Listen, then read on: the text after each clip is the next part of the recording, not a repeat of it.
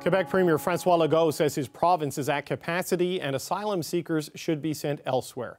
Premier Legault wrote to Prime Minister Justin Trudeau this weekend saying asylum seekers entering Quebec through the irregular border crossing on Roxham Road should be redirected to other provinces. He echoed that message in a letter published today in the Globe and Mail.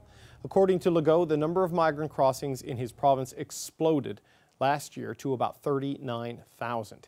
In Ottawa this afternoon, the official opposition says the border crossing should be closed entirely. Conservatives are calling for the Prime Minister to implement a plan to close the Roxham Road crossing within 30 days from now.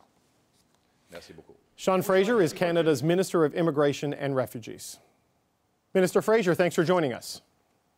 It's a pleasure to be with you. I'd like to start with something Premier Legault has said in his letter to the Prime Minister, saying the Prime Minister needs to send the message loud and clear not to come to Roxham Road anymore. Is your government prepared to send that message? Look, David, before I address your question, let me just extend my congratulations on the new gig as an East Coaster. We're very proud to see you representing the national broadcast from the East Coast here. To your question, we're working very hard to work with the province of Quebec to make sure that we're accommodating their concerns. We do have domestic and legal international obligation when it comes to providing the ability for people to make and have fairly considered a claim for asylum in Canada. But the Premier does raise some legitimate concerns around the unique pressures that Quebec is facing.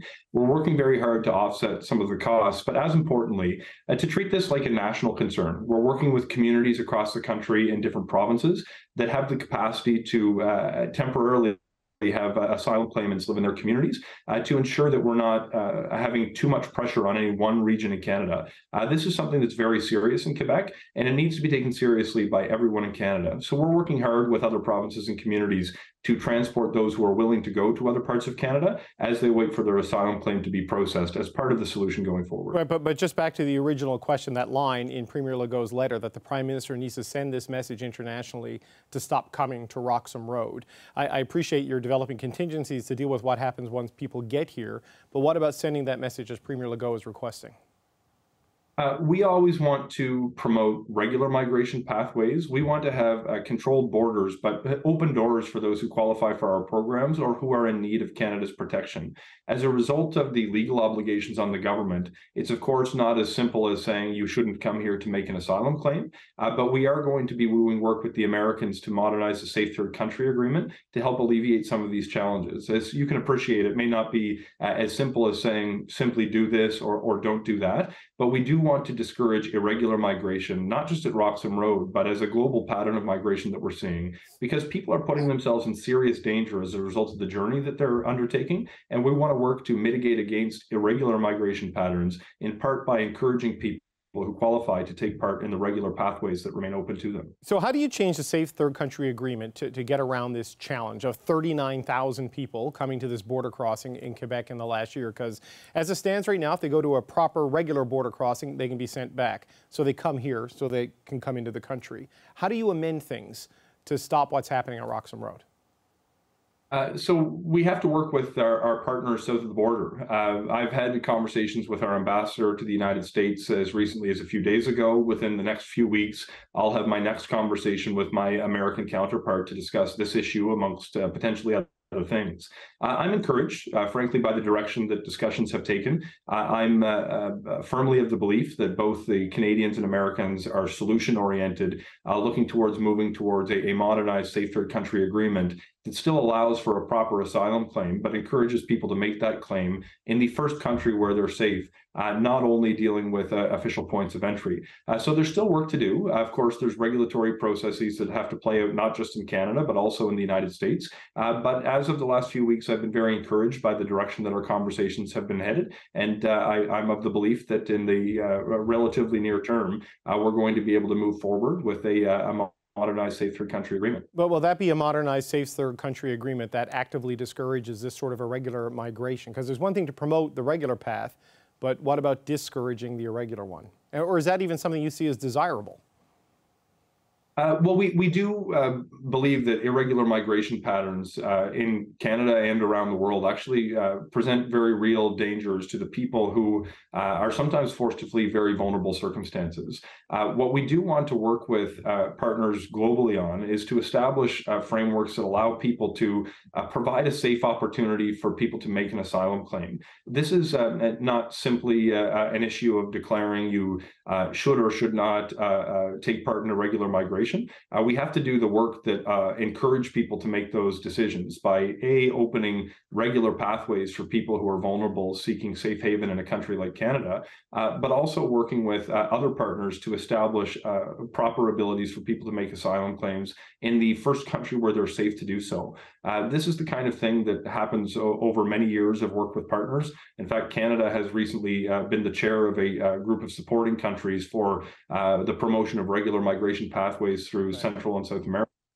There's a lot of work that goes into these things, but I'm confident that going forward, we're going to both encourage regular migration and discourage people from making the often dangerous decision to cross irregularly. If you read the letter, though, from Premier Legault, which I'm sure you have, I just don't know everyone at home has seen it, he says schools and processing staff, they are completely overwhelmed by this influx, that the people available to help is limited, the number seeking asylum seemingly unlimited. So how do you get a handle on this if Roxham Road continues to be a clear path into Canada?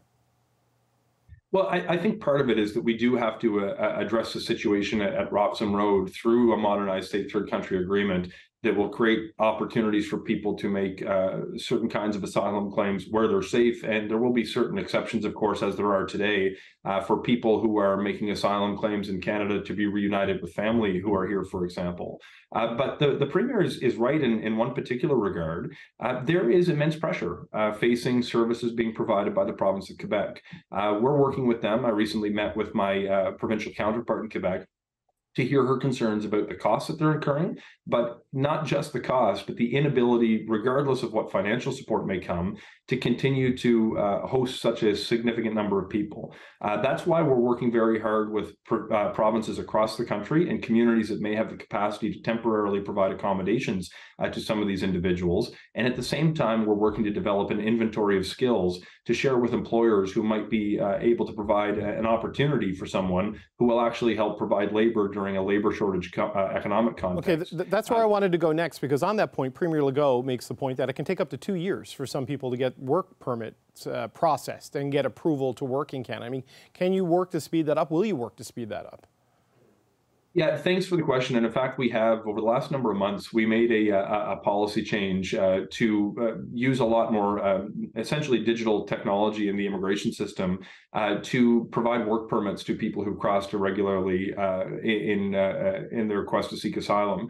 As it stands now, for new applications, the vast majority of people are having work permits issued within a matter of 5 to 7 days. The reality is there are still some legacy applications that came through in a different way before we made this change that will take some time to get through. But by freeing up that extra processing capacity by automating some of the process, we're able to speed up the process for people who've been in the system now. So for new applications, I'm not worried that this is a serious challenge, because we've seen the real data significantly improved. But we do have to continue to put our processing resources not only towards work permits for asylum seekers, but continue to bring processing times down across the immigration system. But I've been very pleased with the progress we've seen when it comes to the issuance of work permits in a timely way as of the last few months. So, Minister, what's the timeline on changes and modernization of the Safe Third Country Agreement?